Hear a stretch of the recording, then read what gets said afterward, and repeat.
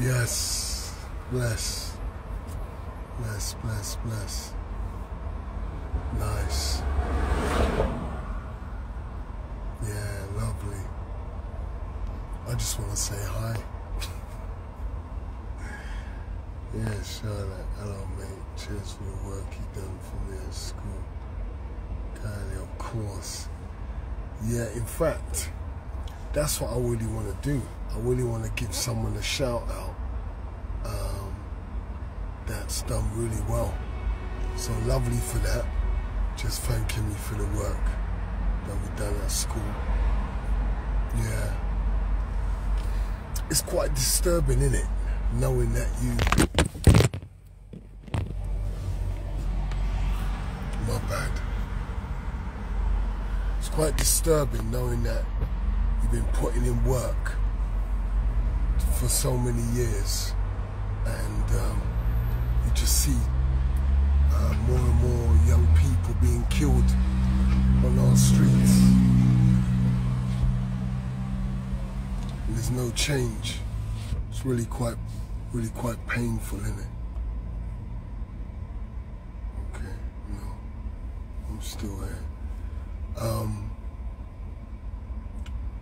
So it's quite, it's really, really sad and very, very painful. Like I couldn't watch some of these videos that have been going about with the youths.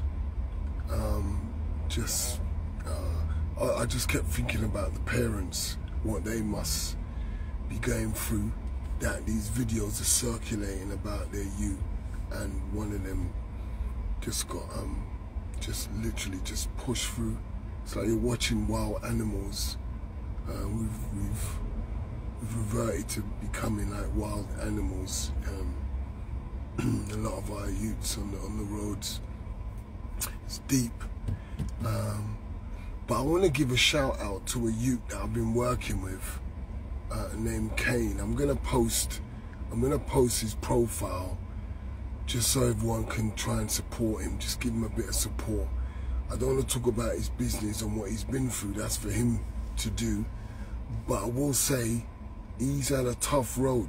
Like, you know, he's been through a lot. And I met him when I was running one of the 12-week programs at a school. So I'm really doing this to give Kane a big shout out. I'm so proud of him. He's gone through a lot, like depression, loads of different stuff. He's been in the wrong company, moving with the wrong man them, and he's come to the point where he's focused. You know, I've always encouraged him and believed in him. So I just want to remind parents that when their youths are going through stuff, don't give up. Don't ever give up, because I've always shared with Kane the same message. Bruv, you're a king, you're gonna do this, but just support him through the whole process.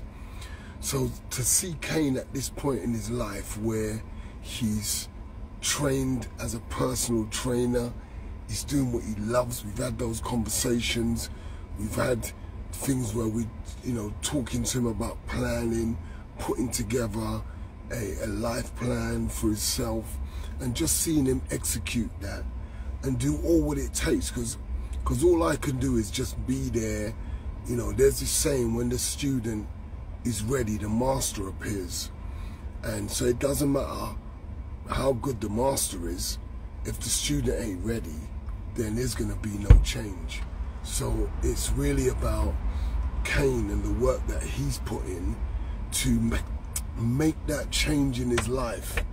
And I want to encourage young people to get focused. Like, you really don't know how long we've got down here. We don't know, and don't waste time. Like, I can't impress upon everybody enough the value of life, the value that your life has. I've been quite quiet this week. I haven't said much, I haven't posted much, nothing, but I think I've been encouraged to do this because it's only about somebody else. It's about It's about this young man. And like, I get really excited when I see people who know that their life's a mess, know that it's difficult, been struggling, know they've been hanging around with the wrong influence, want that change, struggle to make it happen, and we've connected, we've kept that connection, and from the 12-week program, and now my man's qualified as a personal trainer. So people, support him. I'm gonna do a post with his link, and even the picture's gonna show you a bit of the journey. You know, a picture says 1,000 words, yeah, speaks 1,000 words. So you'll be able to see what I saw when I saw the picture. We just want to keep supporting, helping young people to live their best lives now. We see what's going on out there. And trust me, I'm not sitting down quiet. You might see me not posting and not saying much, but I'm working on this. I've always come into this with the belief that we can kill this poison. We got the medicine, the communities, the government, like everybody, the media, everyone has to play their part to deal with this whole. This is an epidemic, this is a pandemic where we're losing young people. I will never, ever accept that and get used to that and get desensitized that our young people are killing young people. They don't see each other as, you know, people to have a laugh with and to holler up on the road. They see each other like as ops, as they say. Imagine that, ops. That's ops. And it's just another young person just like you. We actually look at somebody else and we attach a postcode to other people's lives, and young people aren't seeing each other as young people. They're not seeing themselves in another young person. They're seeing ops. They're seeing somebody who they want to eliminate. Like this is down to us. And I've got real serious ideas that I wanna implement, and that I will. Everyone knows here what I'm like. I'm not a talker, I just do. I get things done. And we have to tackle this. We have to grab the snake of knife crime by the neck, by the head. Let's grab it and take charge of it. And this is gonna take all of us playing our part. We have to change the way we think. We have to change community mindsets about grassing and snitching and keeping people in our community who, there's always someone who knows who carries knives, and there's always people that know who are the man that are doing badness. But we keep them in our community because of this thing called snitching. We can't snitch. What if someone troubles a youth and pedos on a youth? You're not gonna snitch because that's snitching. Does that even make sense? And how's that any worse than taking someone's life? Like, don't snitch. Do you know that Hanad, the guy, when Hanad was dealing with my son, did you know that's what he said? He said, don't snitch. After he stabbed my son, he said to the other man, don't snitch. How mad is that? That's what he was concerned about. Not my son dying on the street, but that everybody around who saw it didn't snitch on him. That was his focus. That's how deep this is. Wow. That's how deep this is. You know what else I found out? You know those police that are outside school? There was one right there. Can you believe that? There was a police outside my son's school when my son was breaking up the fight. Who should have been breaking up that fight then? Should it have been my son breaking up the fight? Or should it have been the police? I asked found this out recent, like, because I'm really trying to find out what's going on, and I found out that the policeman was there. Policeman was there. Didn't do nothing. Yeah, that's deep, man. So the mindset of our youths is, I think every parent needs to be having these conversations with their young person, every single one of them, and then like knowing who are your brethrens, you know, like really have a real conversation, you know, allow the phones and all of that, just sit down and talk with your youths. I really believe to deal with this, we've got to tackle this knife crime on all levels, because government are saying nothing. Like, we're seeing atrocious murders and the government are saying nothing. No one's speaking about it. No one's saying, I'm abhorred that our children are dying in the streets. Hyde Park. Why are you going to Hyde Park armed? Why are you coming out in a nice summer's day armed? Wow. Okay. Yeah. That you started a live video. All right, cool. So I'm gonna post up Kane, who's done so well. We gotta celebrate our youths when they've realized that they were on this thing and they've changed their mindset. They've come away from thinking negative and made something of themselves. So let's support Kane. I'm going to post up his thing, and you know, I just hope people can support him. He's doing personal training. Maybe somebody out there wants a personal trainer, and they can jump on it with Kane. Yeah, I just want to say, yo, to everyone, have an awesome Friday. Wait a sec, who's this?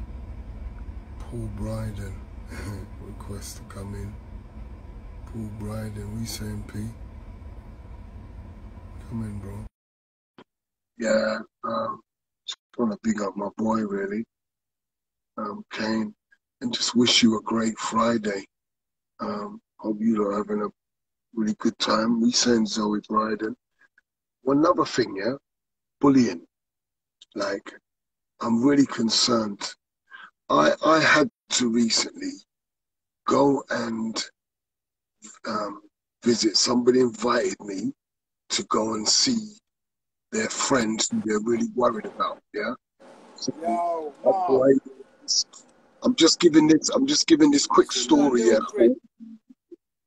Yes, children, love. I'm just giving this story, yeah, Paul, about this bullying. Let me just talk about the bullying, yeah? So. Oh, listen, I'm on the underground. I'll phone you after. No doubt. Cool, bruv. One love. Mark, I love you. Inspire me, man. Yeah, bro. Man, love to you, bruv. And the famo, yeah? Look at Little Prince. He's a little Prince. Say Mark, Prince. Say Mark. Say Mark. Easy champ. Say Mark. Say hello. He don't care about nothing, bro. Let the man enjoy his ice cream. Phone me, though, because I need you. I need to talk to you. Yeah, bro. It's all right, man. I'm here. I love you, Mark, man. Thanks for always being. I love you. Every time, bro. Every time. Love you. So yeah, that's just one of the individuals that I've just been supporting and helping, building friendship with, breaking cycles, addictions, everything. Yeah, so Paul's making leaps and bounds. He's moving forward positively. But I'm talking about bullying here, yeah? And bullying is getting really peak in schools, because this man that I met, I never knew before. His friend invited him to come and meet me. And his daughter was bullied so badly that she decided to take her own life. And she done it in the house. Can you imagine? He going up in your daughter's bedroom and seeing her hanging, and he's had to pull her down listen, man, listening to this guy, and just seeing that, the pain in his face and the grief, you know, oh, broken soul. And it's very, very difficult to be in these situations where people have asked you to come and play a part because they believe that you can play a positive role in helping them go through what they're going through. Yeah, that was really hard, but I just want to share with you about the bullying.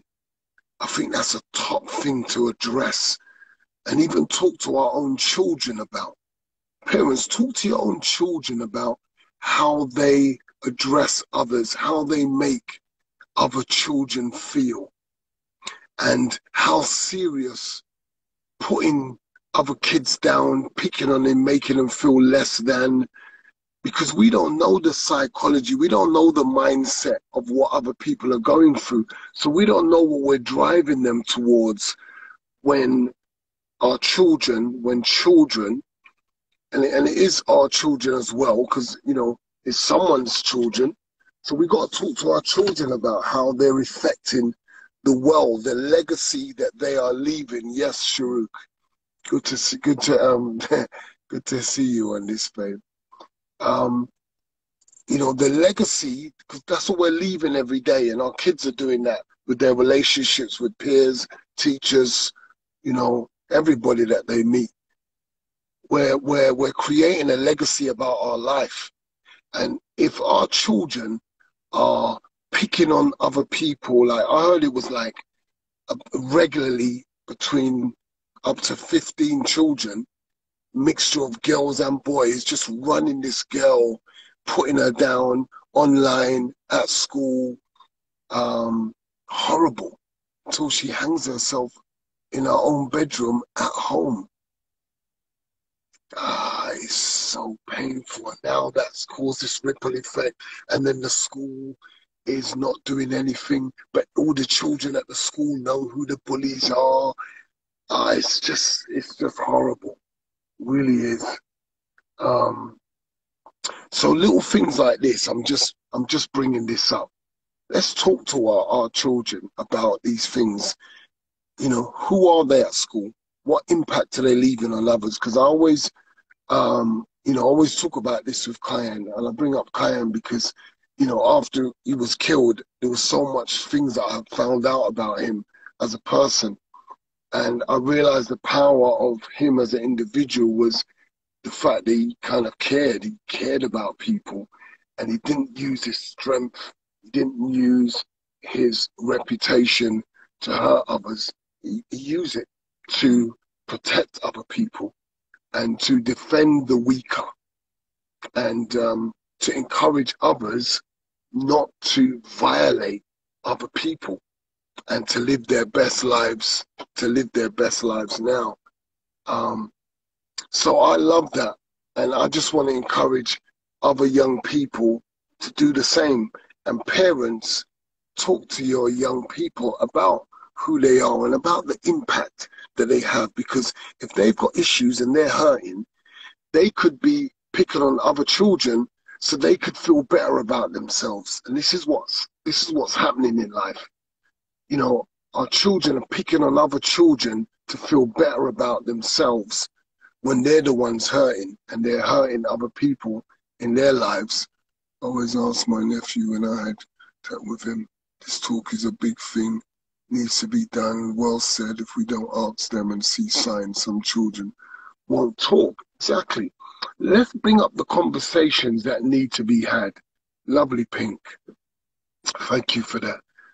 We need to bring up these conversations. Carers, parents, uncles, grandparents, all of us, you know, just talk about these things and, you know, inadvertently do it. Share your story of maybe if you got bullied, what it done to you, how it made you feel, and how terrible it was, and the impact that when other children do that, and inadvertently you're showing that young person, you're not telling them don't bully, boom, boom, boom. You're just kind of speaking about the subject, and it makes young people think. And they might think, right, like I do that. I violate these guys because they're younger, or, you know, they're weaker than me. So I try and exploit them, and I feel good about it because everyone's laughing, and, you know, I feel like I'm the man or I'm the girl, you know, and girls do this hard. Like my guy that was, that just came on but didn't say much, Paul, that I've been supporting and mentoring for a while now.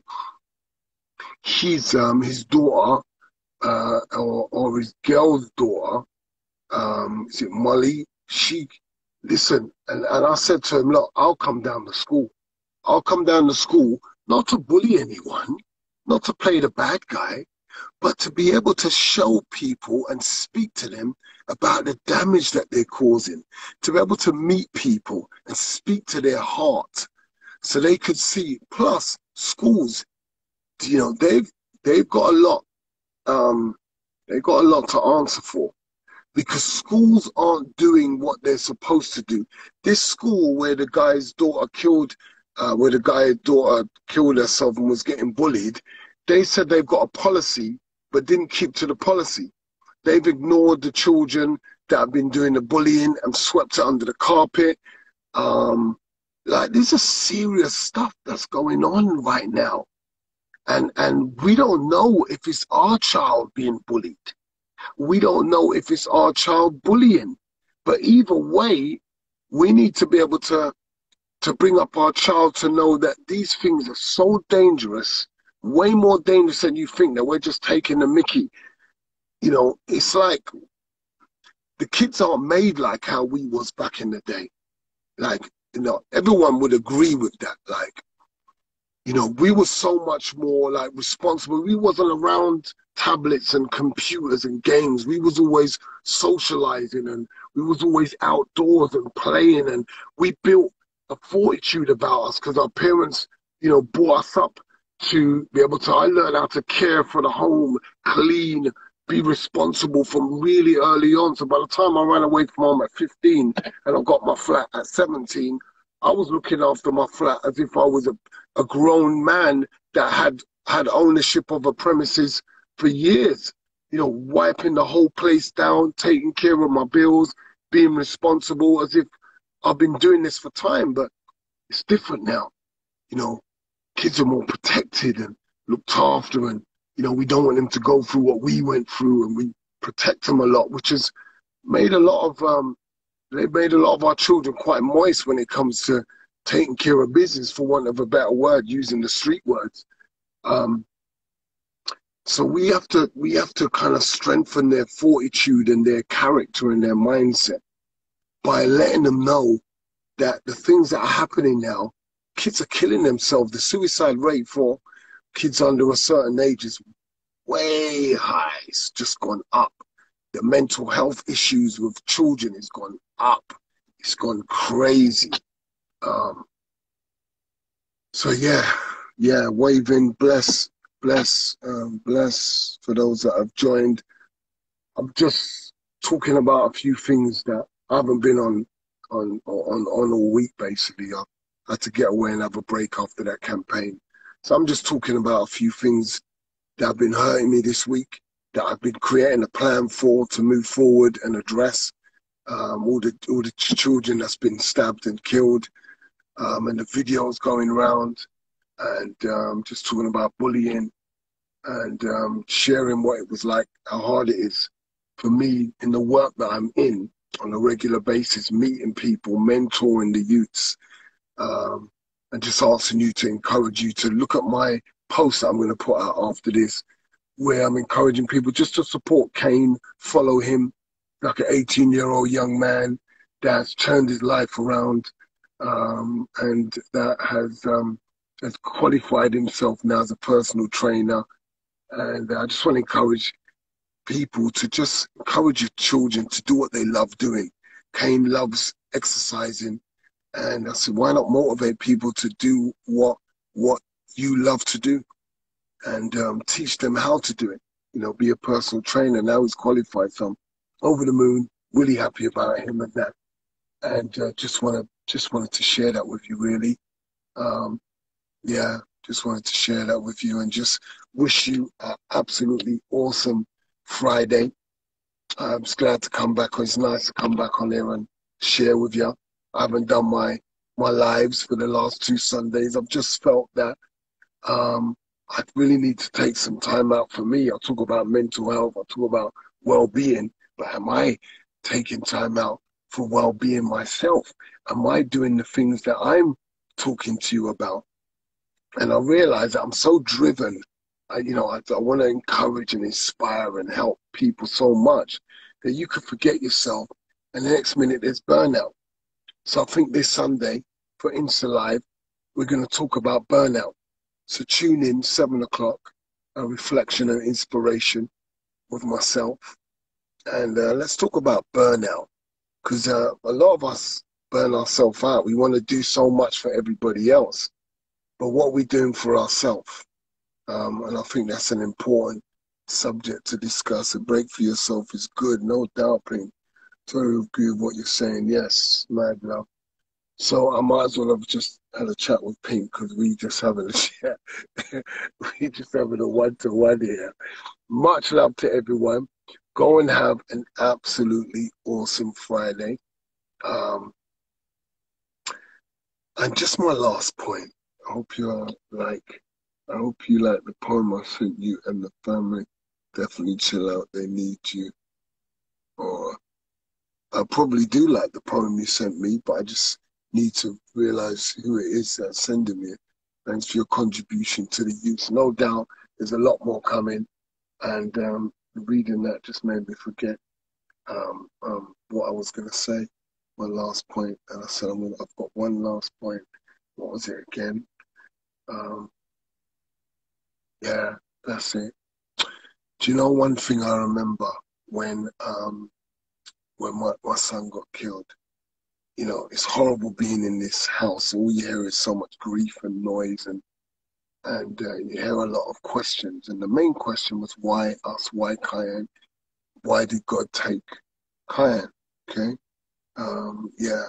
So I hear that a lot, and I wondered to myself, wait a minute. How come God gets the bum deal? He gets the blame all the time for stuff. But I don't really hear people praising him when things are going well. I don't hear people just blaming God for all the good stuff that's going on in their life. I don't hear that. I hear the word luck. I hear all kind of stuff. But I don't often hear everybody blaming God for all the great stuff going on in their life, going on journeys safely, their children coming back home safely every day, and so much things that go on in life. But the minute something hits the fan, it's God's fault. And why did he do this? And why did he make this happen? So I heard that recently from someone. And because they lost a loved one. And I said, well, you know what? Because their child took their life. I said, how would you feel if you were sitting, you was a passenger to a driver, the driver's your friend, and your friend decided, I'm going to take my life. And he drives his car off some cliff, bridge, whatever, and dies. He chose to do that, but you were sitting next to him, and the family blamed you. The family blamed you. Why didn't you pull the steering wheel? Why didn't you steer it in another direction? Why didn't you do something? Why didn't you stop him? You had the power. You were right there. How would you feel? You wouldn't feel that that was rightly placed blame, would you? Because I've realized this with God. Not even God messes with our free choice. God governs us out of a government of love. And love defines the fact that you have to have choice. You have to have choice. You can't say you love someone, you force in their freedom of choice. Let them choose. So God has created us and given us freedom of choice. We can turn our backs on him. We don't have to believe in him. We don't have to care about him. We don't have to give him no respect or love. Oh, what a great creator. Yeah, that's what he's done. And then we now go blaming him when during the life that we lead, we don't even give him no praise. We don't even holler at him. We don't even give him no credence. But the minute something goes wrong, we suddenly bring up his name. Before that, some of us, we don't even believe in him. And the first time we start talking about him like this is when something bad happens. When someone takes their life, that must break God's heart because he gifted them with life. And it's sad that that's the choice that they made out of speaking to someone, getting some help. And that's really painful, and it's a really touchy subject to go on because everyone wants to tread around that softly. But the truth is, it's just as tough to deal with as I have to accept that someone stabbed my son. The person has to accept that that person in their life that they loved, maybe their child, decided to commit suicide. That's not God's fault. He didn't take anybody. It wasn't that young person's time. God bless you guys, man. I'm supposed to be inspiring you and lifting you up.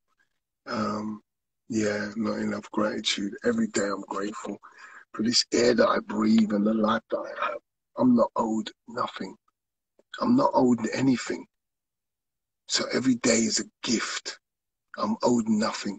So I will be grateful. I will be grateful, and I will put my best foot forward. Do the same, guys, and see what life gives back to you, because what you're giving to life. God bless you guys. I'm out. Rappers need to take. Yes. Yeah, trust me, I'll be addressing a lot of things. Rappers, you know, they do, and I understand them. I'm not knocking rappers. I understand them. They're trying to make their money, and the systems created it where it's easier to rap about negative stuff and sell than it is to rap about positive stuff and sell. So that means that's got a lot to do with us, because who are the buyers? Who are the listeners? Imagine if we did not listen to garbage lyrics and music that was putting down our women, that was glorifying violence, that was glorifying knife crime, and just glorifying negativity. Imagine if we thought, no, I'm not listening to that. But they put a beat on it. Now we want to be nodding and dancing because they put a beat on some negative lyrics. If someone spoke those lyrics to you, would you find them inspirational? They just come and spoke to you in the same lyrics that they speak in music. The negativity that they speak in a lot of these songs, and they've got how much views. Who is that? Whose fault's that? That's what I'm saying with this whole thing. For society to change, everyone's got to look in the mirror. Everyone's got to take responsibility. Now, I'm going to do everything within my power.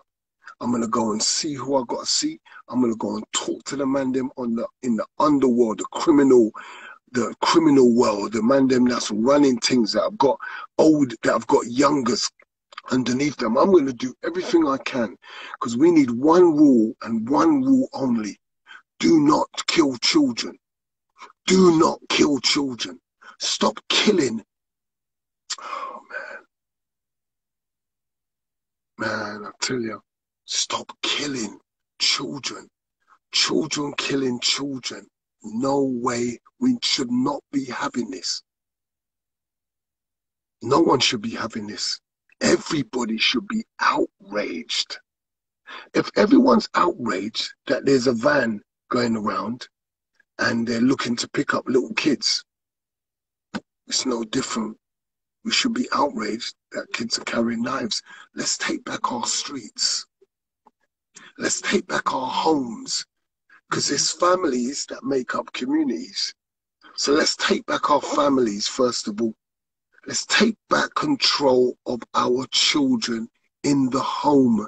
And you'll see that out on the street. And I know some children lead 2 different lives, but let's work it from the home.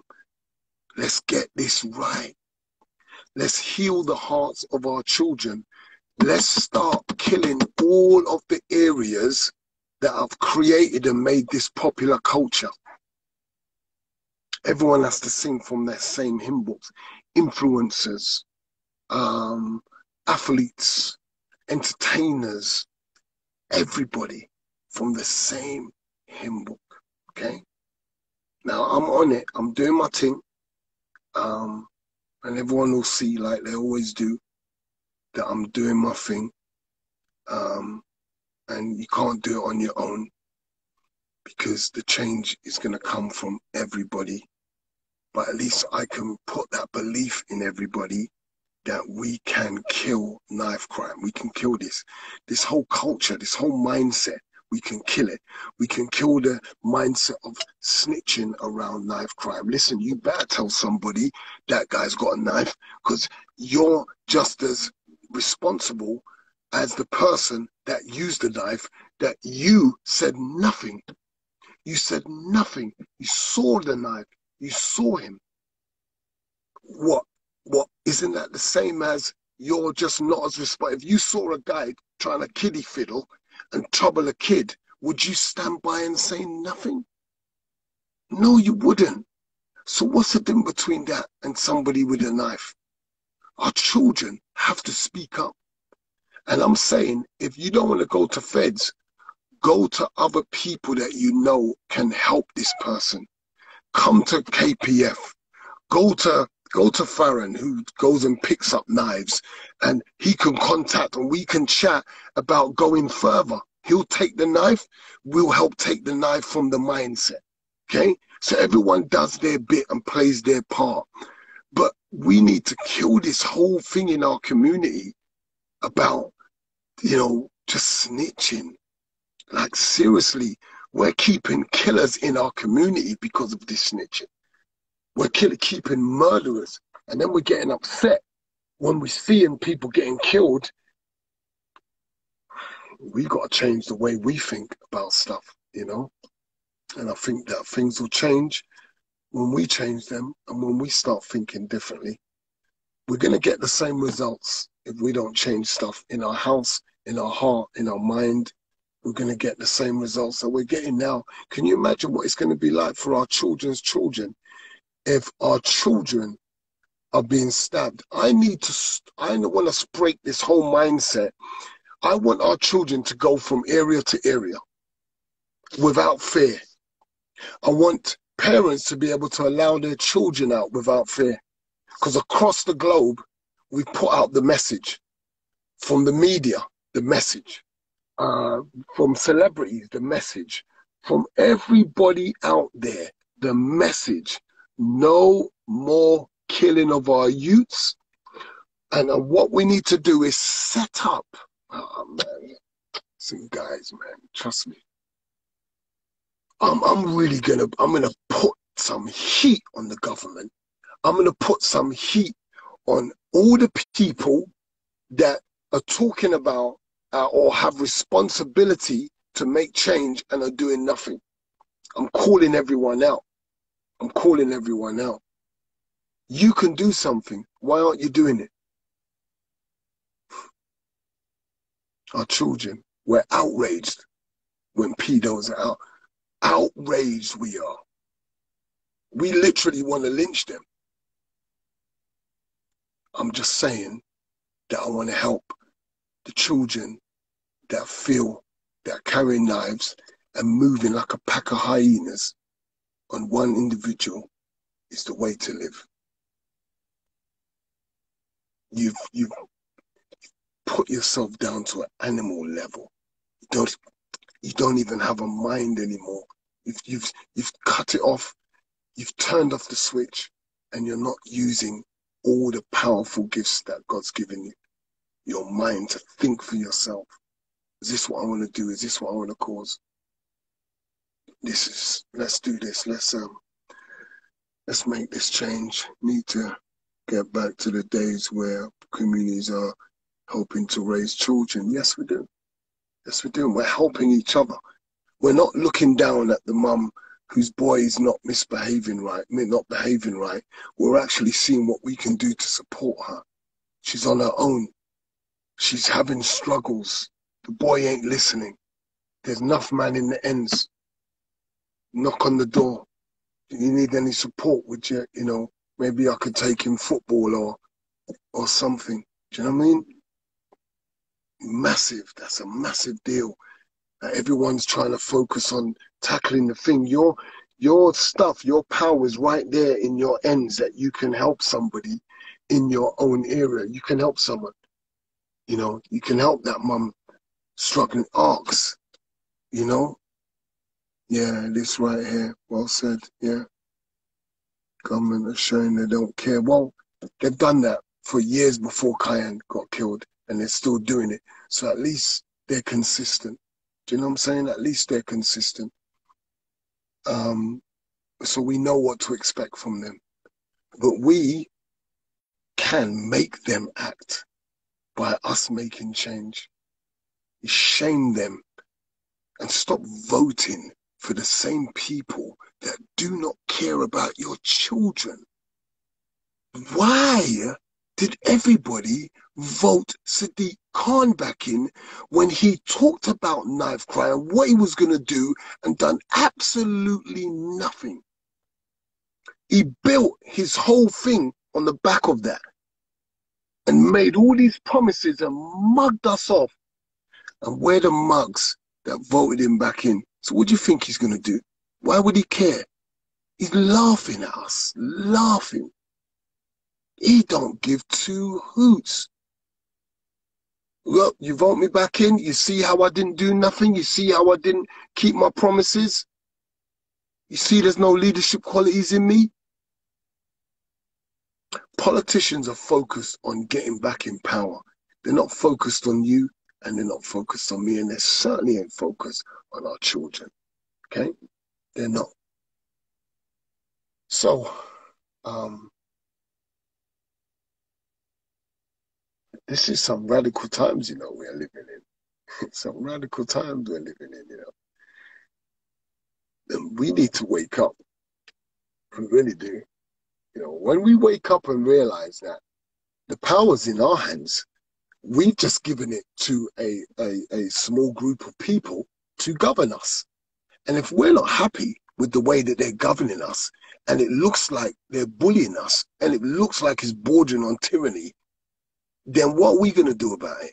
It looks like they're taking away our human rights. Then what are we going to do about it? It looks like these guys don't care about us around here.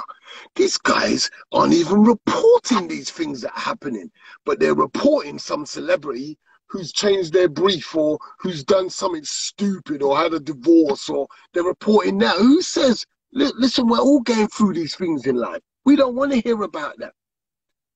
Report the stuff that's important to people in their life. That ain't.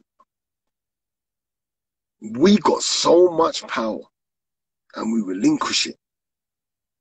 We relinquish it because they've kind of created this system and way that we need to follow. So we're just running with it. We're going with it. Like, yeah, okay, they said this, they said that.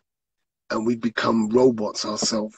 We don't think, well, I didn't ask for that, And you hear most of the people you speak to say the same thing. Well, we don't want that. We don't like that, but we don't have a voice. So what was the point of voting somebody in when we haven't got a voice?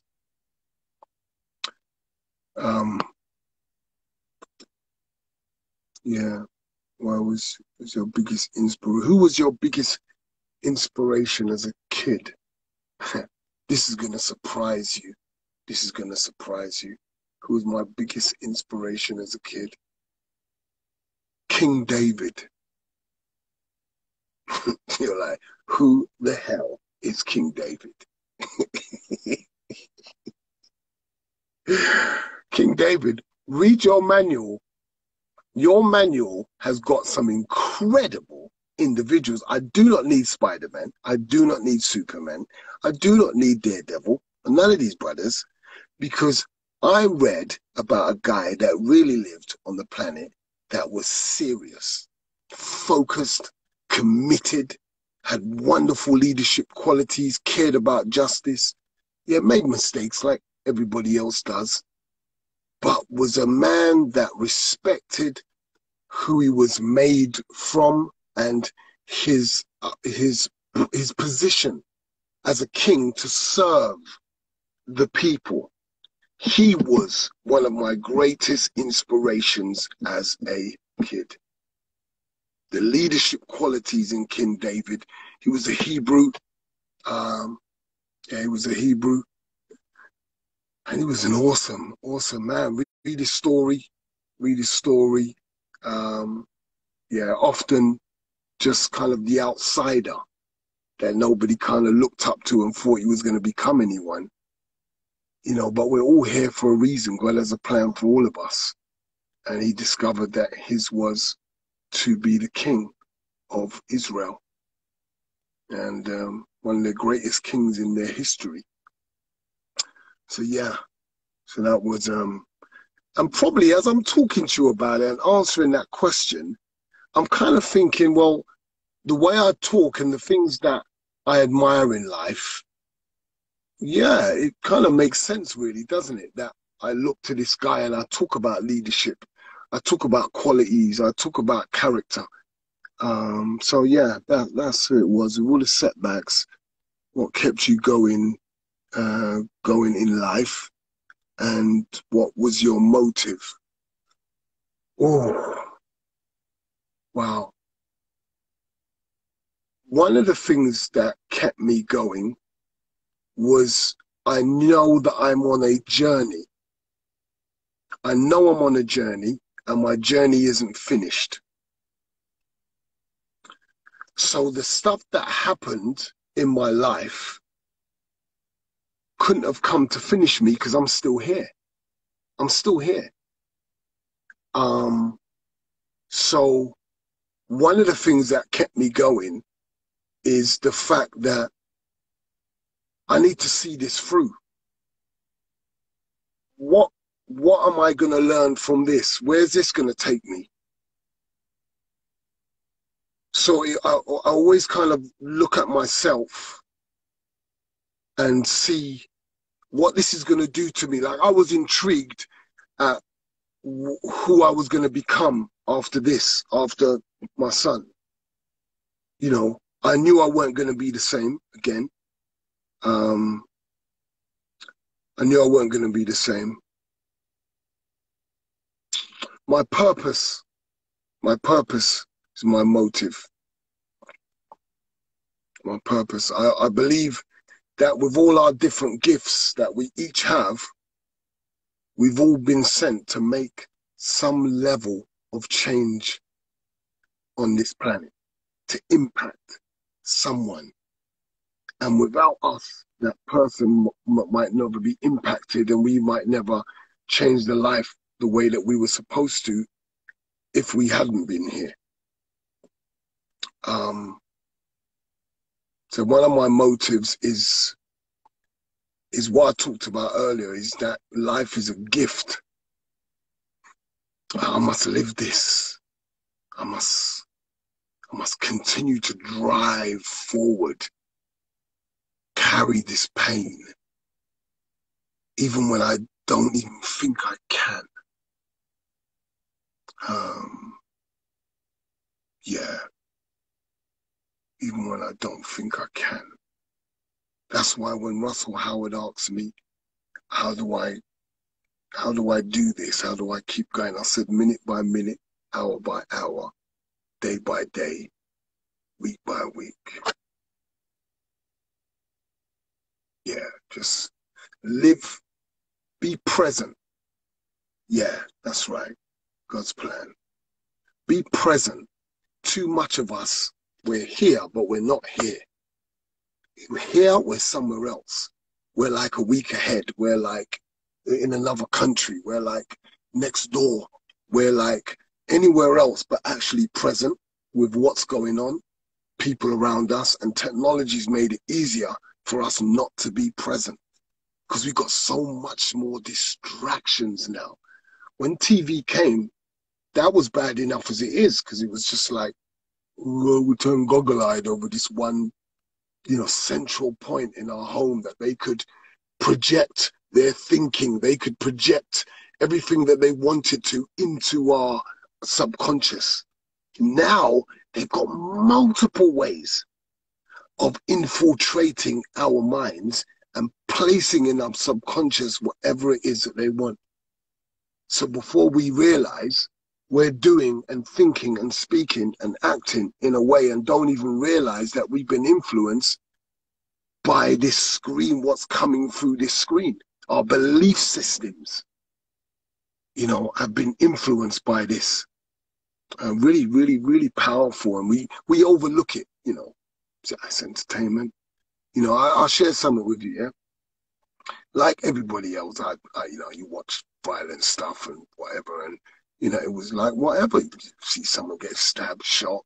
Okay, they're stabbed. You know, they're shot. When my son got stabbed and killed, listen, I saw, and it was drama, and it was entertainment, but I saw stabbing and killing in a complete different way. I actually saw it like, you're taking life. My son's life's taken. This is, you're taking life. Like, it hit me differently, and I was very uncomfortable and couldn't just sit there for a good while and see it and watch it. You know, it was like I tell you, this stuff like that, the deeper pain you go through is a deeper awakening that you can get if you're seeking it. If you don't focus on just the grief and the pain. If you're, whatever you're seeking in life, you're going to find it. And I wanted whatever this situation had to bring me. I wanted whatever this was going to elevate me to and teach me. I wanted it. I wanted it. So I actually learned and elevated myself in my thinking in life. Let's chat. Okay, cool. Yeah. Let's request to be in the live. Cool. Let's have you in. No, she rang me and told me she's in chat. There you are, my brother. Your request is, that's why I just wanted to come out and share. Yes, my brother. I'll let you finish what you're saying first, and then.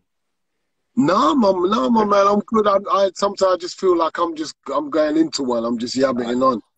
Bro, to be honest, I've watched a lot of your lives, and what you do is commendable, man. How you deal with that situation, like, it must have taken years to get to that stage, but it's commendable, you know. Shall I tell you the honest truth? Shall I tell you the honest truth? Yeah. It took a moment.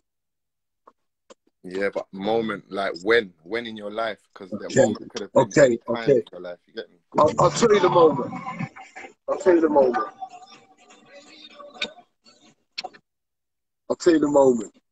Yeah. There was a moment on the journey. Yeah. That changed everything. And I didn't become who I am now. Yeah. Right then, but at that moment when I made a decision. Yeah. It's like when an alcoholic decides, I ain't drinking no more. Yeah. Now, most probably, he's going to drop off and have a drink. But at that moment, at that decision that he made, that's what changed everything. And in the end, he was able to overcome being an alcoholic. Yeah. And I'm just saying that was the best way I could explain what happened to me. Like, I had a moment, and without explaining all the situation around it, but it was a real conversation with God. Like, I spoke to the man. It's like, listen, like, here's what time it is. I can't deal with this, yeah? And when I said I give up, because I knew I was trying to do it in my strength. I'm a dad. I'm a strong man. This and this and that. I'm going to do this. but I was just ruining myself. So when I humbled myself and said, I need your help, something happened to me. Something happened physically, emotionally, mentally, and I knew that was the day that my change began. Hence why I said to you, it was a moment, but we know everything's a process, Yeah. but it was a moment, King. Yeah, no, that's amazing still, you know what I mean? It's like, to be fair, that's probably like to do with your character as well. You must have been someone that thought you could get through life without assistance or help or whatever, or you must have just been a tough guy inside. And that moment, your shell broke. Yeah. So once your shell broke, things started penetrating you that weren't penetrating you before. So that's correct. Yeah, it makes a lot of sense. There's levels, and I got hit with the deepest level. Yeah. So I realized I was nothing. I couldn't even save my son. Like, who am I? Like, I couldn't even save my boy. So you feel like, I see what you're saying. So the power was the power that you had created within your own self was robbed of you. So you had this power that you told yourself, I'm this person, but then that broke down the person that you had believed your whole life to be, or the position you was in. Sort of like, you know what I mean? I get it. It makes I'm breaking it down in my own way, like, you know what I mean? No, it's a good way. Yeah. But no, I wanted to talk about knife crime and just like things like that, because like it's got to a point where it's just like, me personally, I'm from Hackney, and I lived that life. I didn't kill no one, you know what I mean? I went to jail for grievous bodily harm, you get me? In 2005 when I was like 19. I came out when I was like 21 or something like that. But I was a young man that didn't know how to process pain. So it was like, my pain now becomes your pain because I don't know how to process it. So it's almost like what you give to me, I'm giving to everyone. 10 times more. So it's like, if I get punched, not saying I've done this, but if I get punched, I feel like shooting. That's the feeling that. So you punching me, it tenfolds within me, tenfolds within the young man. They don't know how to process pain. They've always told to be tough. Toughen up, man. We crying for, blood. You're moving like a pussy, fam. Man tried to talk about their emotions in the hood and try and be like, yo, fam, you know, I feel depressed. Nah, you're moving like a waste, man. Like, so you will never open up again. Yeah, so you don't know how to process things, you get me? But when you get older, there's a thing that I like to refer to. It's like bomb disposal squad. Yeah, so things happen. There's gonna be like things inside of you that happen, but you need to be a bomb disposal squad. So you need to let it implode within and then let it come out with productivity. So all the pain you feel, you deal with it inside. It comes inside. Yeah, it's hard to deal with, but then you've got to have little ways that work for you. For me, I put on jazz music. Calms me down. I go in the bath. I put candles on. I got a little foot spa thing. I just treat myself nicer than how I feel. So if I feel rough, I treat myself better. You get me? So I try to bring myself back to feeling good again, because it's hard to, sometimes you're in life, it's like we don't have 5 minutes no more. Back in the day, we had 5 minutes. Now, if you sit down and feel guilty, you could be doing something else with that 5 minutes. Things have changed. Back in the day, there weren't so much traffic. Now everyone's trying to get it in. There's no time for you.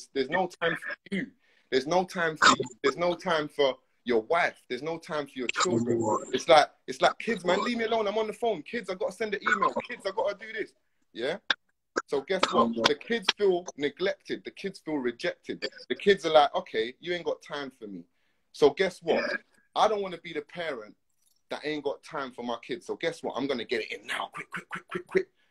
Because they never had time. You never had time. Some kids, I don't think I probably did, but the fact that I can't remember means I didn't really go to the park with my dad to play football as much. West Indian parents back in the day, you won't really catch them in the park with their kids.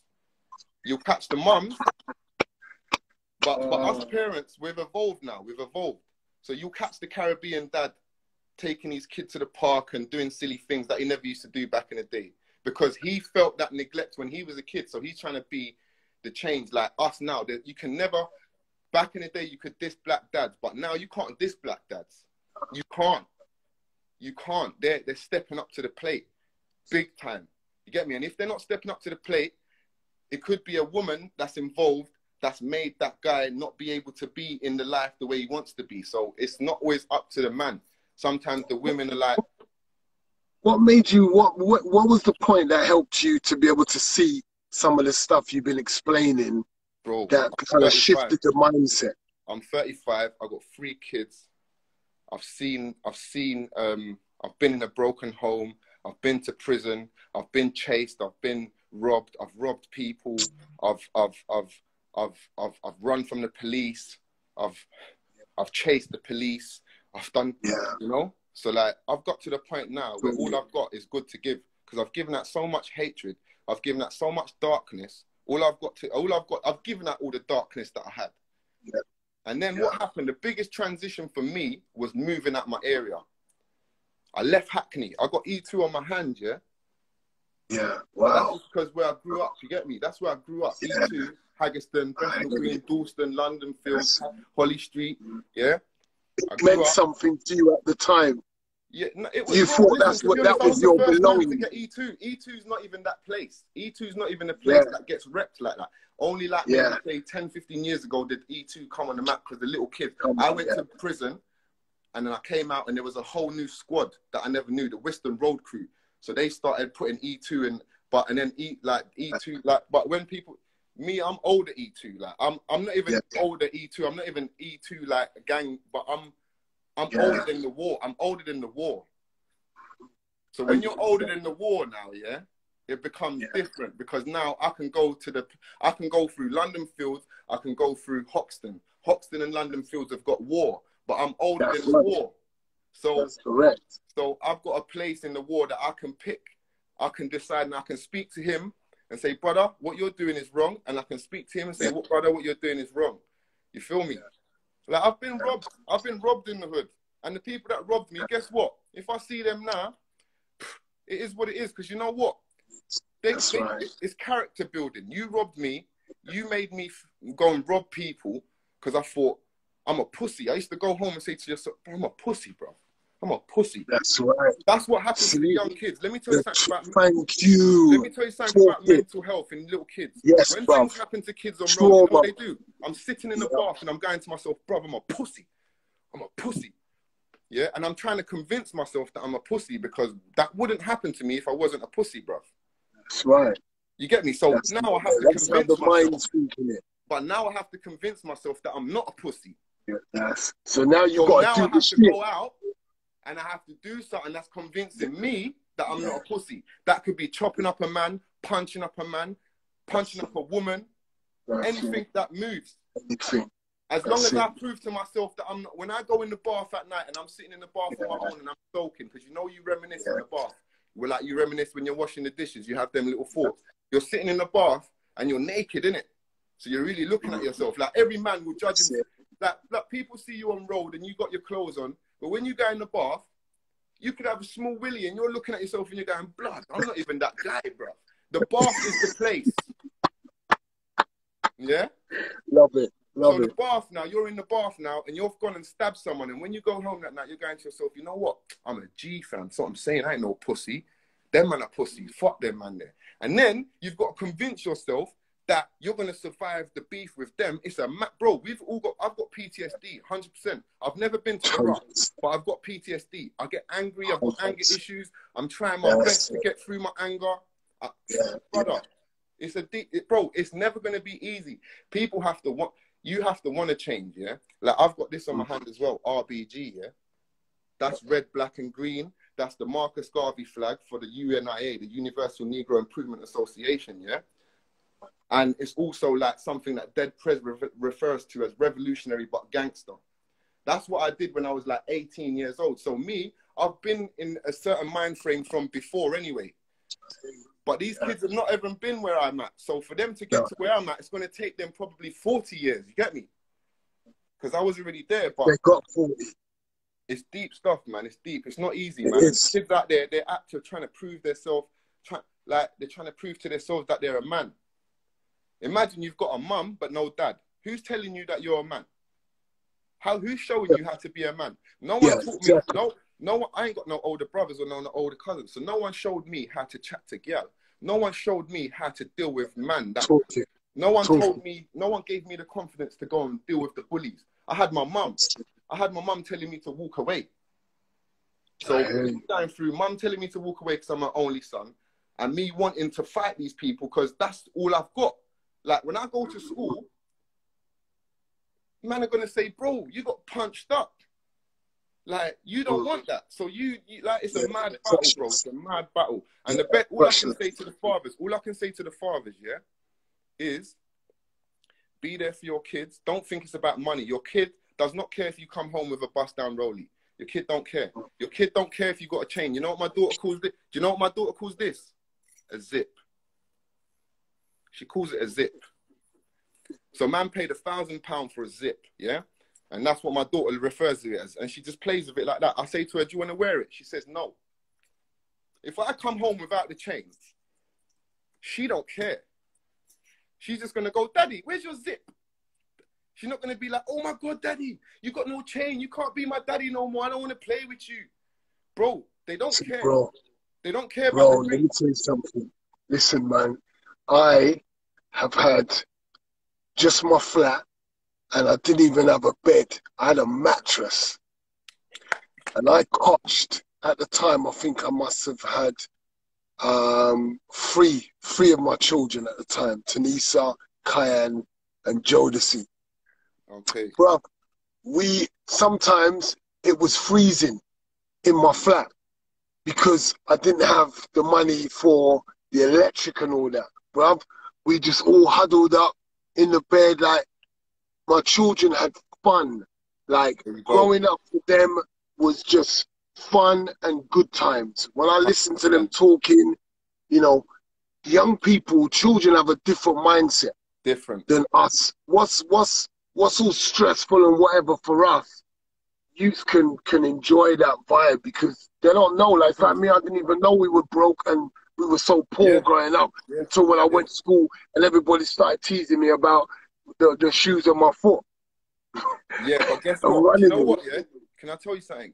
You know all the guys that I know, yeah, that didn't have no shoes on their, like the best 110s in school, and they had like, they had one shoes, and in non-uniform day, they wouldn't really look that good. Do you know how well those brothers are doing now? Are doing now because they were driven to do well because they didn't have it when they were younger. So they used that.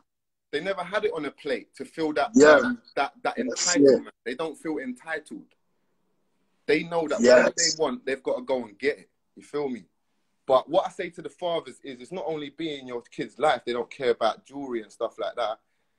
Like, try and build something that when your child is 11, 12, you can make him be a part of it. Yeah? Because the amount of children that I know have gained success through working for their fathers, and like I know a 24-year-old that I used to do scaffolding, like years back, I used to do scaffolding, and there was this kid, he was white. So he died. Yeah, he was white, yeah. So and his dad was a scaffolder, and he worked with his dad. His dad was able to bring him in and basically schooled him, got him to his thing, and the guy was 24 and he had a mortgage. And I'm sitting back saying, bro, if man had a dad that I could work for, I wouldn't need the roads. I wouldn't need the roads. That's it. I wouldn't need my friends like that much. I wouldn't rely on them for emotional support because I know I'm a responsible man. I'm getting money.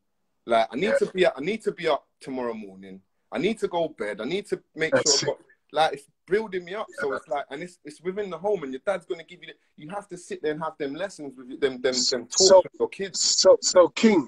Yeah. I'm all about building an army right now. Yeah. Yeah.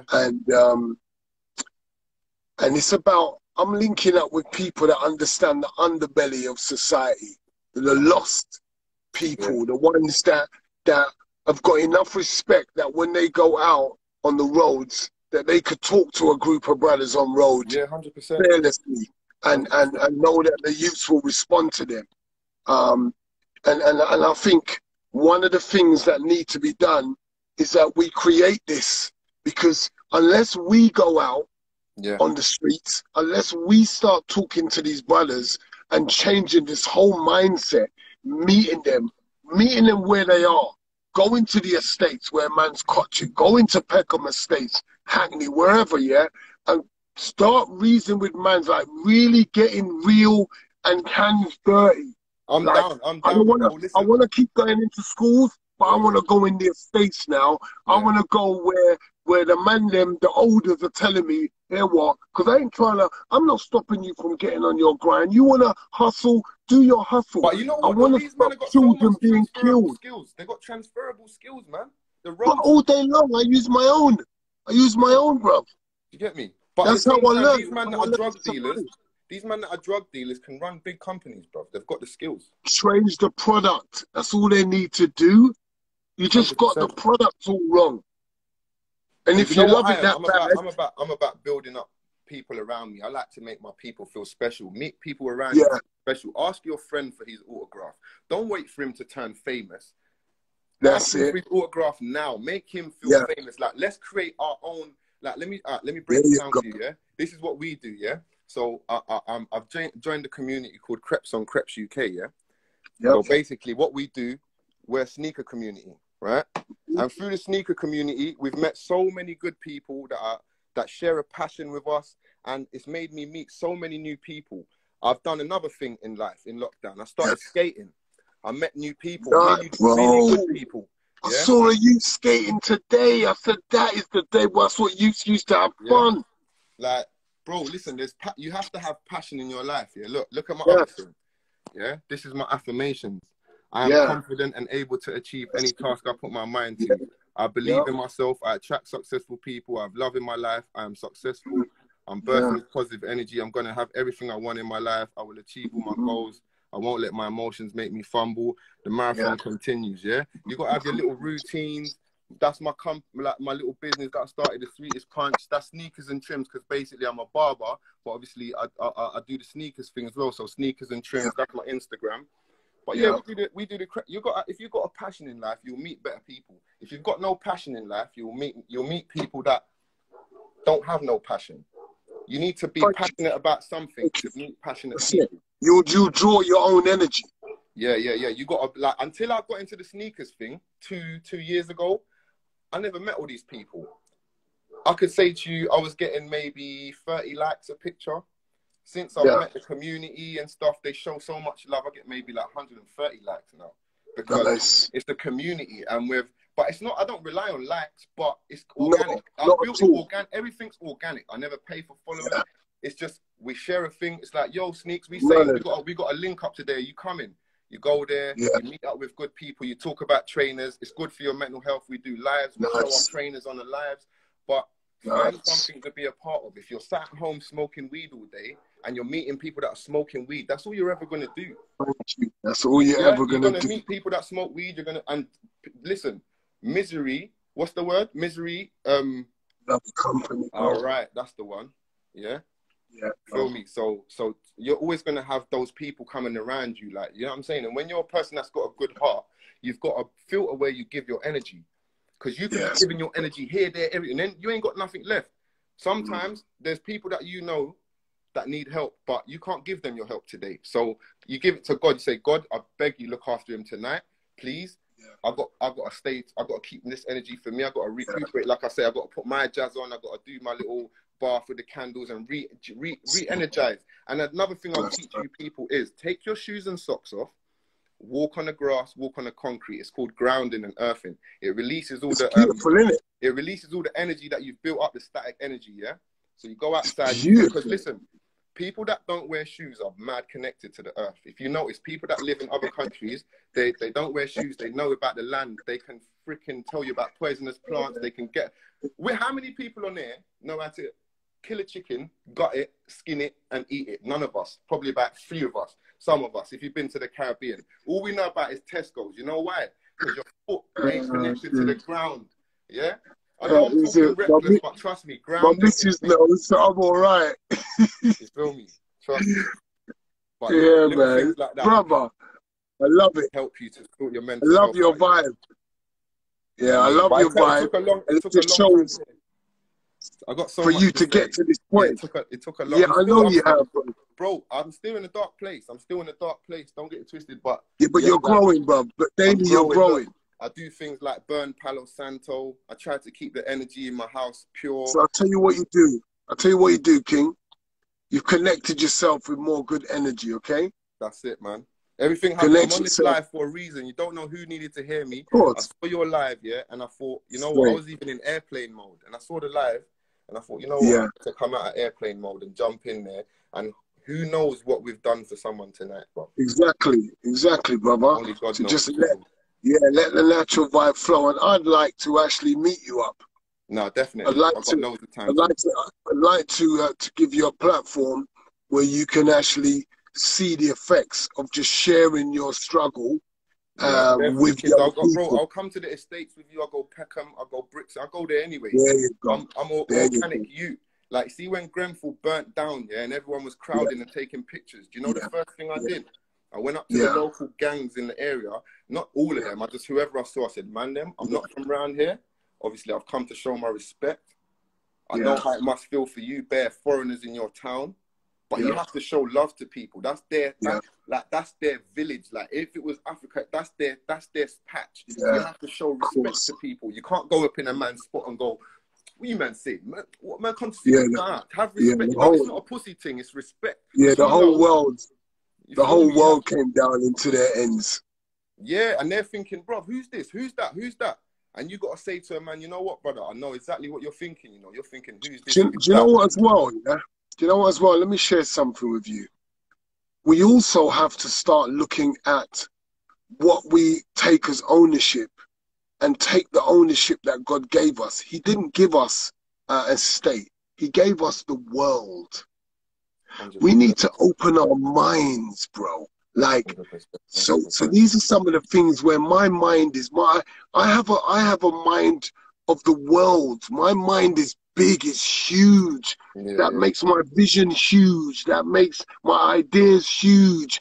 When my mind is in an estate, my ideas are small, my vision is small, everything's small, and I was presented with the world. It's yours. Go and have dominion over it. That was what was given to me by my designer. Have dominion over it. For real. Subdue it. Yes, subdue it. So that means everything that I can create here in my mind, I can bring into reality.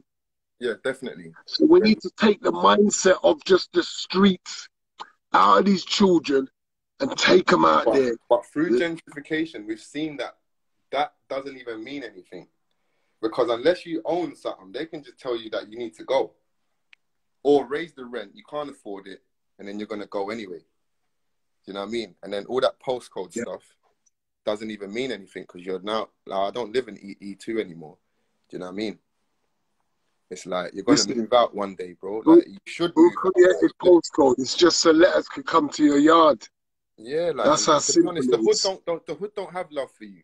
You're going to go jail and there's going to be about 2 men that's going to write to you or 1 man that's going to send you money. Like, all these people. And then when you come outside, they're going to be there with the bottles. You know why? Because you're back in the life. They got another guy that's on things that they know what you're like. They just use it. It's users. It's not even using. It's abusing. There's a difference between using and abusing, isn't it? So what I want to do is make sure that I run certain things by you. So DM me. Yeah, I'm I'll DM you, man. 100%. Yeah. 100%. I'll stay in touch because I want to make use of every individual that has great potential. Yeah. You know that you do. And has great energy. I can teach them how to cut hair. If you want to do like a day where, do you know what I mean? Beautiful. Like, kids and then teach them how to like cut hair. They might want to become barbers. We could do that. Like, excellent. You know what I could bring up people that might be involved as well. You know what I mean? That might want to do like that. So we'll bump heads anyway. I'll DM you. Love that. Thank you, man. Brother. Thank you so much. Thank you. Thank you for letting me in, man. I'm Sneakers and Trims. One thing to know me, but my Instagram Sneakers and Trims. You feel me? Yeah, that's great, bruv. Make sure you message me so I can keep this going, I'm yeah? following you already, but I'm gonna message you.